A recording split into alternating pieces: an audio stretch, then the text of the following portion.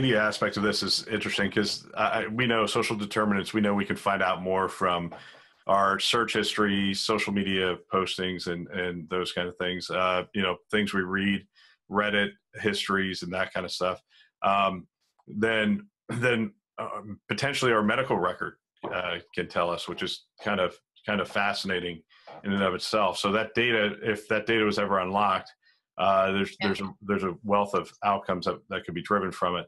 I struggle with social media because I don't know if it's media or a social platform, and if it's one or the other, I think it matters. Right. And some of this is, I mean, Zuckerberg will say it's not, but some of this is just the increased scrutiny that's happening with Facebook. So he gets grilled, he comes back. I mean, his response is essentially, look, we get tens of billions of posts every day, and there's just no way for us to review all of them, which, by the way, I don't believe is true. Yeah.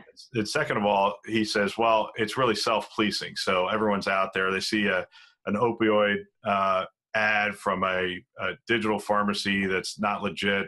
Somebody will flag it, they'll review it, and they'll take it down.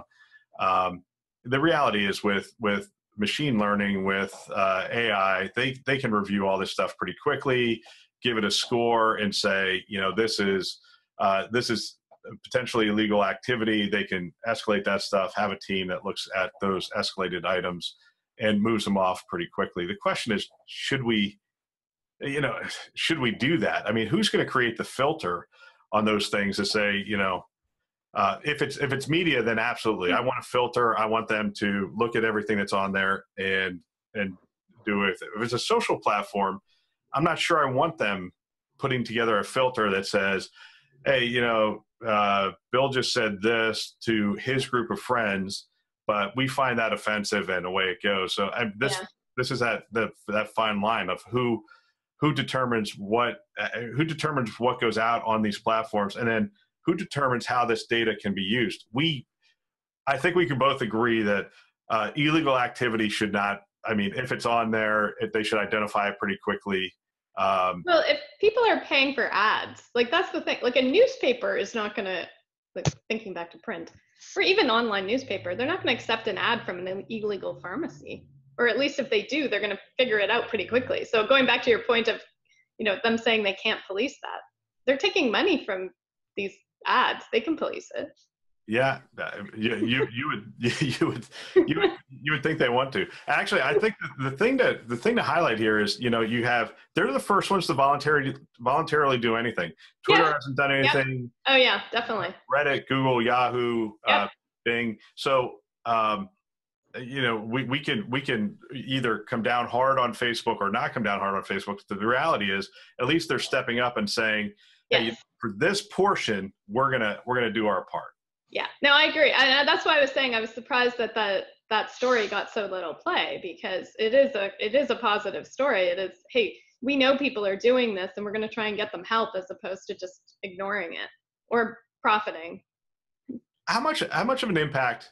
I know this is hard to gauge, but I mean, Facebook, I think has less and less of an impact on my kids. Clearly, they've told me that. But it does have an outsized impact on our community. How much of an impact them self-policing and taking these opioid ads off their platform, how much of an impact do you think that'll have? I mean, as you noted, the with total joint replacement and overprescribing, that's just one aspect of it. Yeah. But this is a social aspect. Will this have a significant impact on it? I have no idea, honestly. I think that's the nice thing is they'll know if people click through on those. And I think, certainly if anybody's on one of those hotlines, but asking where they heard about it, like it's definitely trackable. But going back to the point of like, this is only a small piece of the puzzle. The other pieces of the puzzle are, starting upstream, and also that, apparently most people get, like most opioid abuse comes from someone else's prescription. So it's not that buying off prescription to begin with. It's somebody had a prescription hanging around and somebody, found it. So I think the good news on this is we're mobilized at the JPM conference this year. I mean, just about everybody who got up there. I mean, Geisinger, Dignity. I mean, everybody who got up there had some aspect of story to tell on this. They're laser focused on it, and I think we'll get when it has that kind of mobilization. I think you're going to see progress. So I would say, you know, our flag that we're always waving is involve the patient in it, and involve, like, we want to be, you know, upstream. And there's like some of our customers are doing things within the hospital to track prescribing and track, you know, possibly overprescribing, or really keep it, you know, do you really need to prescribe this? But then the next piece becomes, when it is prescribed, are you tracking what the patient took? Because pain medication is always prescribed as needed, and no one's ever following up of exactly what you needed. And so we had that in there from the very beginning of trying to close that loop of, let's not just say as needed, let's figure out, did you take it? And how, you know, how quickly did your pain go away after surgery? Because that's a really great outcome to track, so as well as a secondary benefit. So you're doing self-reporting, I assume.